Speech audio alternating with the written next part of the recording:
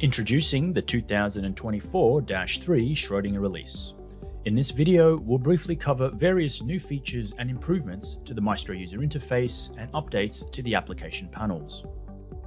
In Maestro, users can now create customizable histograms from numerical property data, currently available in beta. Similar to scatter plots, these histograms are interactive and seamlessly synchronize with the entry selection in the project table, workspace inclusions, and selections or filterings in other charts. In the structure hierarchy, we now support T-cell receptors with the display of their annotations. Like antibody annotations, this depends on the T-cell receptor first being prepared by the protein preparation workflow, with the option to identify protein features enabled.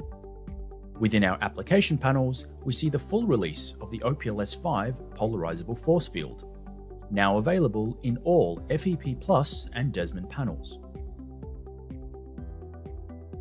Other improvements to FEP Plus panels include easy access to the FEP Plus panel for analysis upon calculation completion thanks to the new Workflow Action menu in Maestro. In the Absolute Binding FEP panel, we see the addition of the Groups tab used to manage pKa, tautomer, and binding mode ensembles. While Edge Analysis now reports halogen protein-ligand interactions visible in the ligand interaction diagram. In the Protein FEP panel, we see a new option to run Lambda Dynamics-enhanced protein residue mutation FEP Plus for high-throughput screening. Available in beta, its purpose is to identify high-quality protein variants faster and at a lower cost than experiments. In Desmond Molecular Dynamics, halogen bonds are now reported in the simulation interaction diagrams, and local strain energy is reported in the L torsions tab.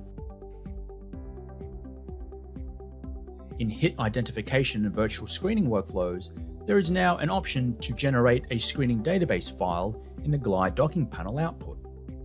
Users can also gain quick access to the Hit Analyzer panel via the Workflow Action menu in Maestro. And within the Hit Analyzer panel, users can now filter out chemotypes via Smarts patterns.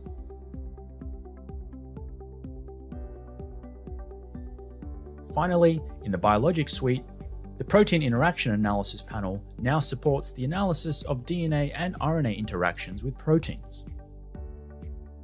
And in the Non-Standard Residue panel, users can search and filter based on similarity scores to find the closest matching natural amino acid. These are just a few of the highlights of the 2024-3 Schrödinger release. For the complete list, visit schrödinger.com/new features.